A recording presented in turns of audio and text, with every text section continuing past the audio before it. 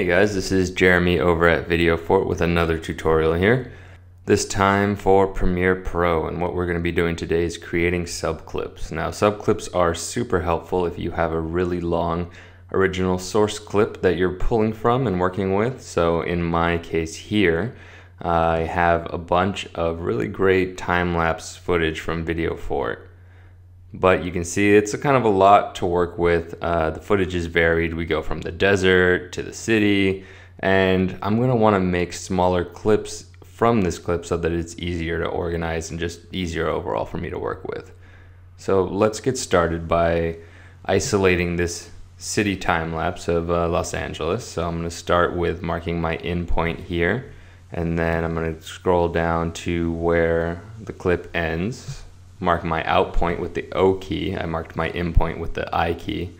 And let's take a look at different ways we can create a clip from this. So first, if I just drag this down into my project window, you'll see what happens is it makes a duplicate of my original clip. But when I click on that, it's gonna have the in and out point that I selected. So that's one way to go about it. You can just keep duplicating with your in and out as you see fit, but that's not really the way that I like to work with subclips. So we'll leave that for now, and we'll take a look at what happens if I drag this same clip, but this time I'm holding the command key or the control key if you're using a PC. And now you'll see that I'm getting this make subclip window to pop up. So I'm gonna name this LA Night, and I'm gonna restrict the trims to the subclip boundaries. And we'll take a look at what that means in a minute. So now that I have that subclip, I'm gonna go ahead and make another one. So this time I'm gonna go into our desert stuff here. Again, mark my in point with the I key.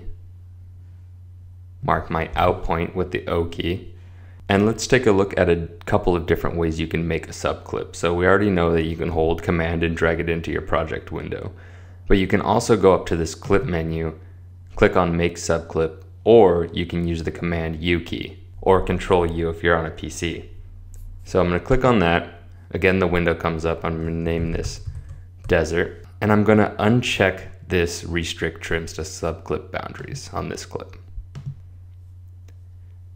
So you'll see that these subclips that we created have different icons from the one that we made by just dragging and duplicating, and that lets you know that they are subclips and they're not just duplications of the master clip. Let's go ahead and drag our two subclips into the timeline. So looking at the clips, you'll see that one has these triangles in the corner and the other does not. The one that has the triangles was the one that we restricted, and the one that doesn't is the one that we unchecked that restrict box. And the main difference is with this unchecked version, I can expand and shorten the clip as I see fit, and that's essentially changing the in and out points that I selected in the subclip. With this other version that's restricted, I can shorten it if I wanted to, but I can't expand it beyond the in and out points of what I've selected.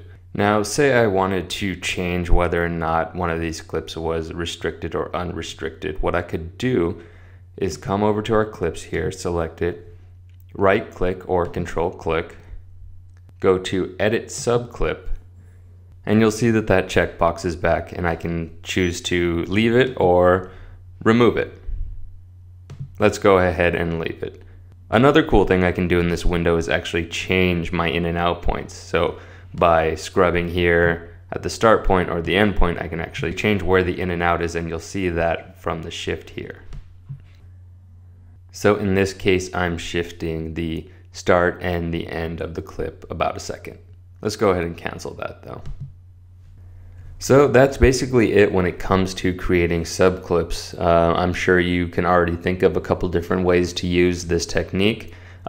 Super helpful when you have a long take that's been shot in a series. So a lot of times insert shots will be done in series, and you might want to isolate the take that you want to use or the couple of takes that you want to use so that you don't have to scrub through that take every single time that you're trying to find what you want. Or if you're just given a long clip that has a bunch of different types of footage on it, like this time-lapse clip where maybe you have some exterior footage, you have some interior footage, you have whatever it may be, it just comes in handy to be able to isolate those clips and organize them in a way that's more intuitive than to just have that bulk clip to work with. All right, so that's how to create subclips. Be sure to check out VideoFort.com for more After Effects and Premiere Pro tutorials.